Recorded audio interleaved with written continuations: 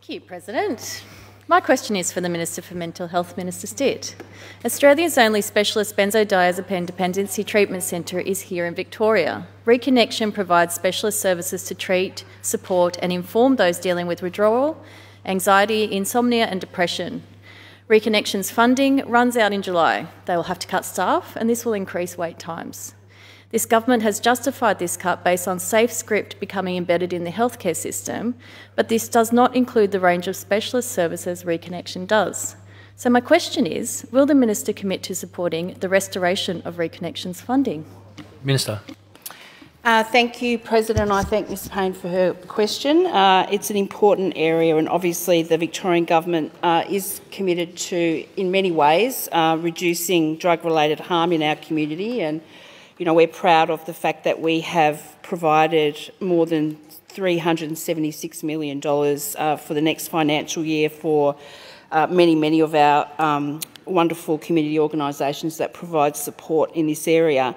And the Reconnection is a service of each and remains the only specialist service in Australia. It's been continuously funded by the Department of Health for 36 years.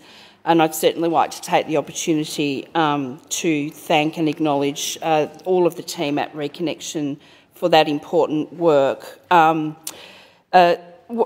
terms of the particular program that you're talking about, that was a fixed-term funding arrangement that was provided for that organisation from 2019, and it was associated with the implementation of the SafeScript system to meet an expected increased demand for support from the rollout of that initiative, and additional funding provided to each for the Reconnection program was provided on that fixed term while we waited for the SafeScript system to mature.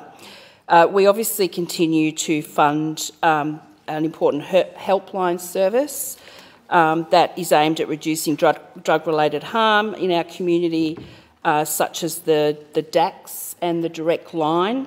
And there's a further, obviously with the announcement of our statewide action plan, a further $95.1 million that's been invested to reduce drug-related harms right across the community.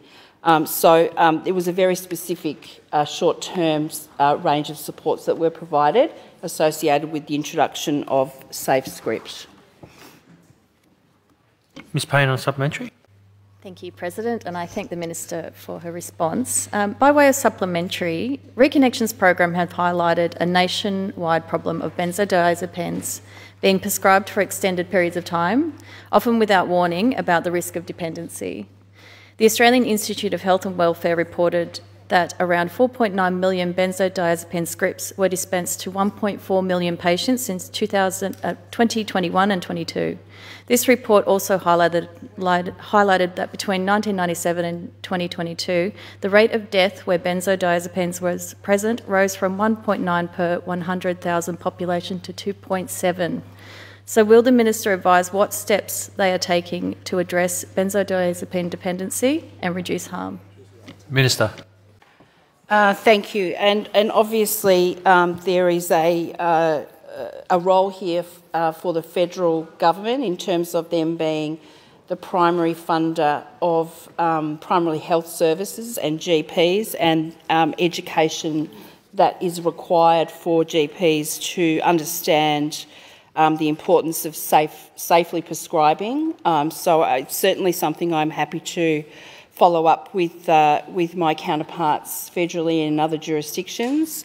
But I think it's important to acknowledge that as a state we do continue to provide very substantial funding and support programs that are about people reducing any drug-related harm, including prescription drugs.